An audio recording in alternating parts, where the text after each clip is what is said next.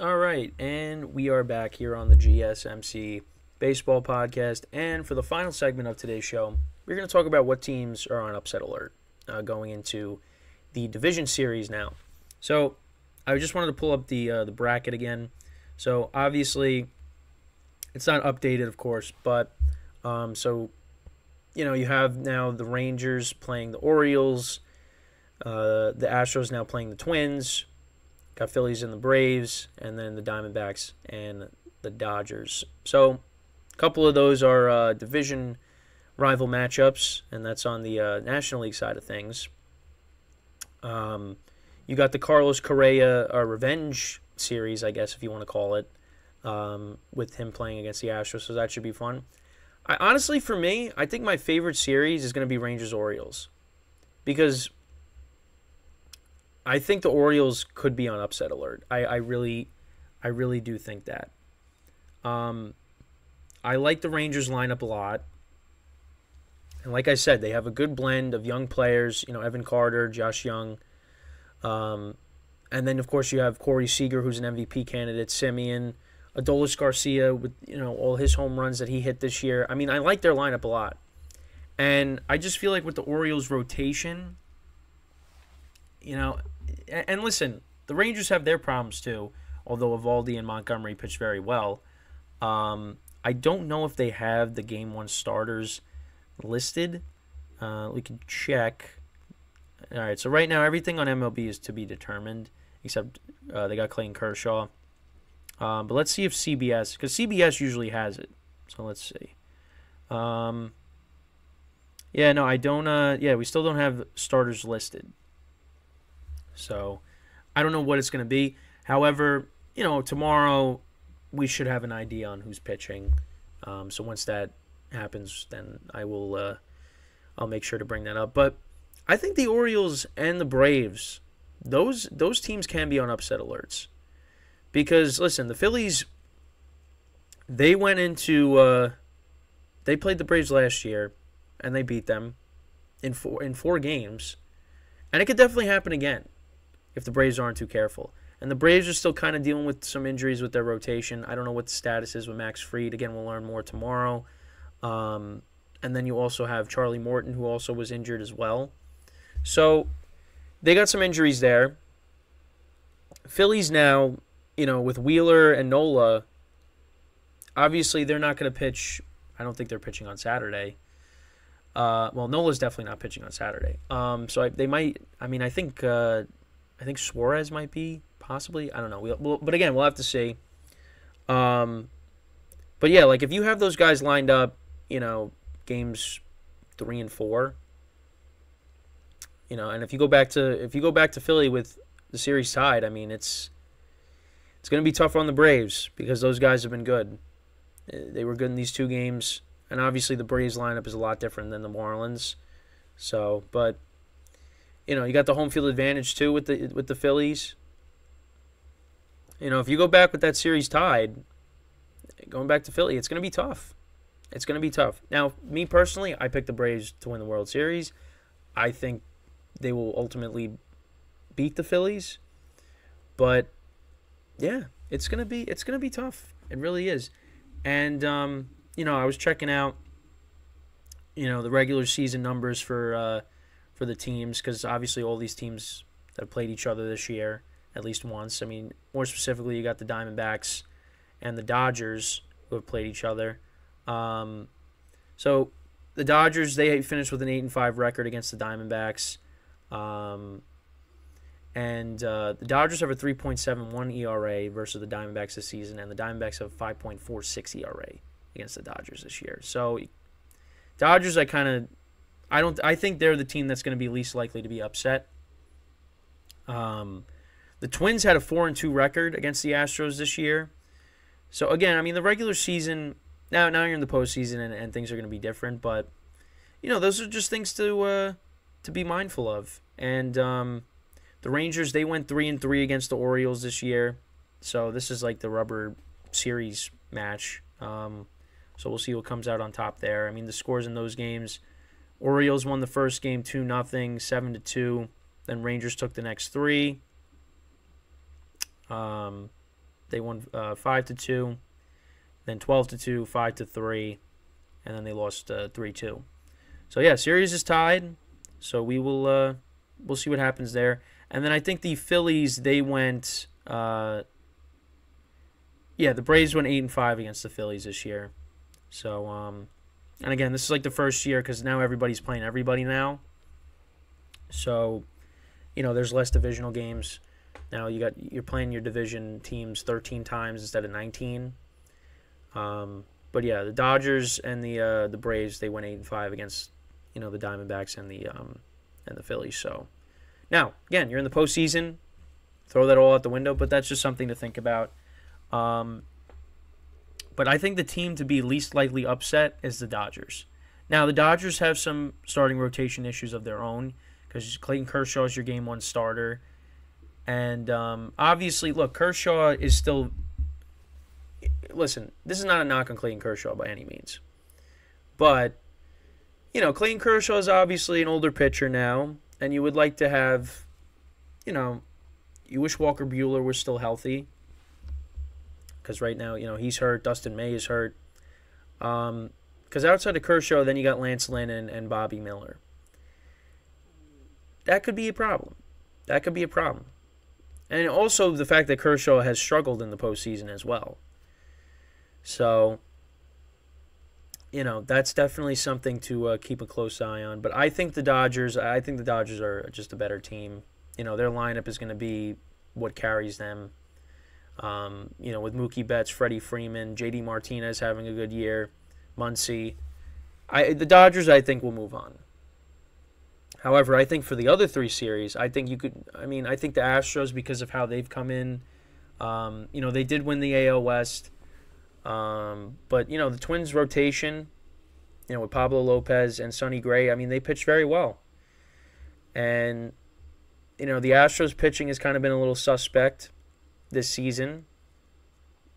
But I think the Astros still win that series. I think the Braves and the Orioles, I think the 1 seeds, I think there's a chance that they could get upset. I think the Phillies lineup is loaded. They got 2 great pitchers at the top of their rotation for the postseason. So, and the Braves are dealing with their issues in their rotation. So I think I think the Phillies can upset them again. I don't think it's going to happen, but it can happen. And then I think the team that has the best chance to upset a team, I think the Rangers have the best chance to upset the Orioles. I really do. And that's another team, with injuries to their rotation and still don't trust Aroldis Chapman in the bullpen, although he hasn't really been their closer. Leclerc has. Listen, I like the Rangers lineup a lot. Orioles, their rotation is a little suspect as well. I don't really trust a lot of their guys some of the guys in their rotation, especially in these big games, but we'll see how it goes. The Orioles have a great lineup themselves with their young players, but I think the Rangers have the best chance to upset one of these teams that were on a bye. I really do think that. And listen, I got the Orioles going to the championship series and losing to Houston. Now, we'll see how it goes, but that's right now. So I would say the best chance right now for an upset, I would say the Rangers. Then after that, I would say the Phillies, then the Twins, and then the Diamondbacks. That's how I would rank it in order from most likely to upset the team to least likely. But let me know what you guys think. What team is on upset alert in going into the division series? I think all these series can be good. Phillies and Braves should be a lot of fun. I think the Rangers and Orioles, I think, might be my favorite series going into these next round of playoff series. Twins and Astros, we'll see. Listen, the Twins really didn't hit that much, so that's the other thing. That's why I'd probably put them third. But listen, they got good starting pitching. Astros pitching has kind of been suspect, so we'll see how that goes. And then you got the Diamondbacks and the Dodgers. I just think, listen, there's concerns with the Dodgers rotation, but I just think Dodgers lineup, and I just think they're a better team. So, but listen, the Dodgers, they got knocked out. they got knocked down in the first round last year against the Padres. So, we'll see. We will, like I always say, we're just going to have to wait and see with that. But, yeah, we're moving right along. We're going to be into the next round now on Saturday, starting on Saturday. We'll preview those games tomorrow. We'll go through the National League and the American League. And then, yeah. But once again, reminding you guys, so after this week going forward, baseball podcast will be every Friday. Same thing, an hour and a half show, hour live stream, half hour Patreon. So that'll just be recorded, which I will do shortly after this. And then yeah, I'm going to be doing primarily the football podcast. So make sure to tune into that. And then, yeah, that's pretty much it when it comes to the show for today. Obviously, congratulations to the teams on moving on. Obviously, teams that got eliminated, there's going to be some questions going into the offseason. The Blue Jays, obviously another disappointing finish to their season. Rays as well. Brewers, and Marlins. Listen, the Marlins, they're just getting started, so you hope they're back in this position again. But for the other three teams, listen, this has been happening year after year after year after year. So something's going to have to change. And we'll see what those teams do in the offseason. As for the teams that have moved on, like I just said, Rangers, I think, have the best chance right now to upset their opponent, the Orioles. The Twins, they broke through finally, ending that playoff losing streak. And then, of course, the Phillies trying to get back to the World Series again for the second year in a row and trying to get the job done. And then, of course, you got the Diamondbacks who haven't been in the playoffs for a little bit. And now they go up against the Dodgers. And funny enough, the last time they made the playoffs, they had J.D. Martinez on their roster, and he hit all those home runs, and he had a great season, 2017. Now he's on the other side, 5 years later. So, we will, or 6 years later. So I think it was, 2017. Yeah, so we'll see how that all goes. But yeah, I mean, that's pretty much it when it comes to upset alert. So again, I think the Orioles right now are the team that has the best chance of getting upset, I think. I put the 2-1 seeds as being on upset alert. But I'm more confident in Texas doing it than in the Phillies, just because the Braves are just the best team in the entire league right now.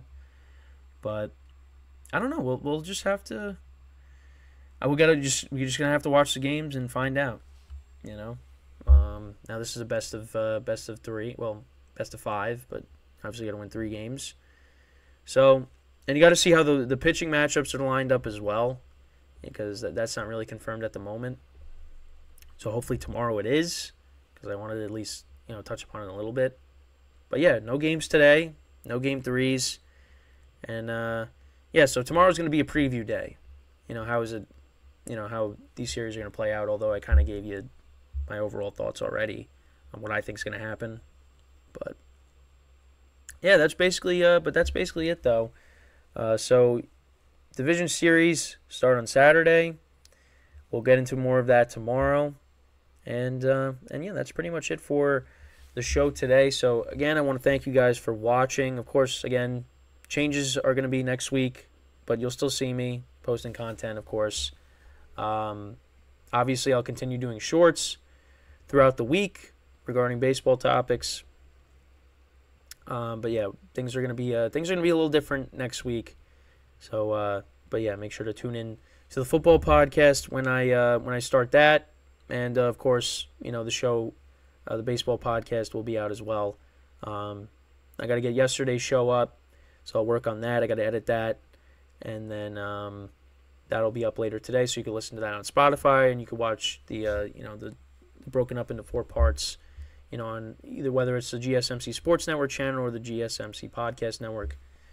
You could watch those, the broken up parts on both of the channels, and of course I'll have some shorts coming out today as well regarding last night's games and the expectations for this weekend with the division series starting. So yeah, lots going on. So make sure to tune into that. So with that, that is all the time that we have for today. I thank you guys for watching. Again, we'll be back tomorrow, 11 a.m. Eastern Time. So make sure to tune in. And yeah, that's basically it. So I'm Kenneth Grunfelder signing off from the GSMC Baseball Podcast, brought to you by the GSMC Sports Network. Have a good day, and I will talk to you guys tomorrow. Take care.